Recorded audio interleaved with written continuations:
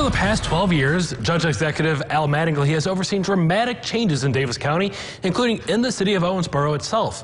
But how the county got there and where the county goes from here is still very much up for debate.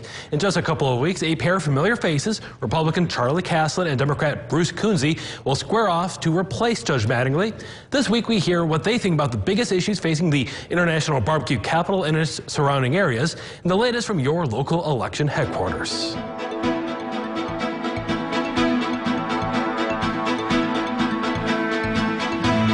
What I'm hearing from voters, they just want me to win.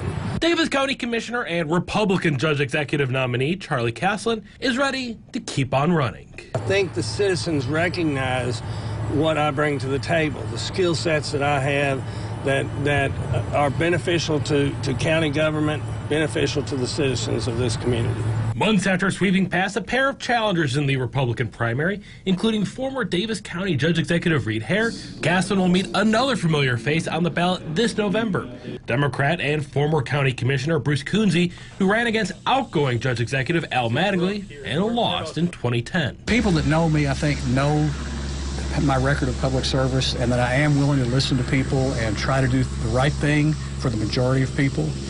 And I'm hoping that that message will resonate with voters who may typically vote straight party, but who will look at the individual and what they have to offer, and that they'll vote the person and not just the party. So what do Coonsey and Caslen see as the biggest issue this November? The biggest thing facing Daviess County,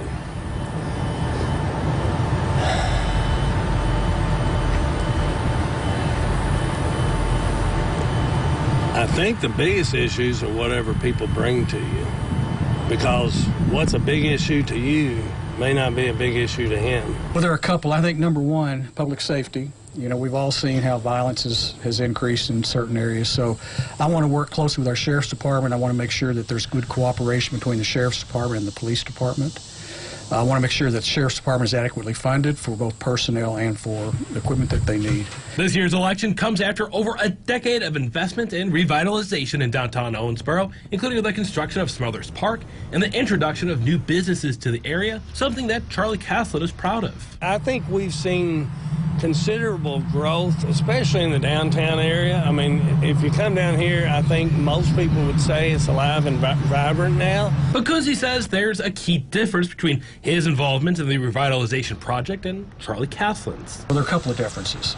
I think that I am more open to new ideas. I'm willing to take a risk if we need to. I supported the downtown development in Owensboro, and my opponent did not. Indeed, records from 2009 show that then City Commissioner Charlie Caslen voted against a tax increase that provided $20 million worth of funding for the revitalization project, a then controversial measure that Coonsey voted for. I think that if we do the same things we've always done in the same way, we're going to get the same results.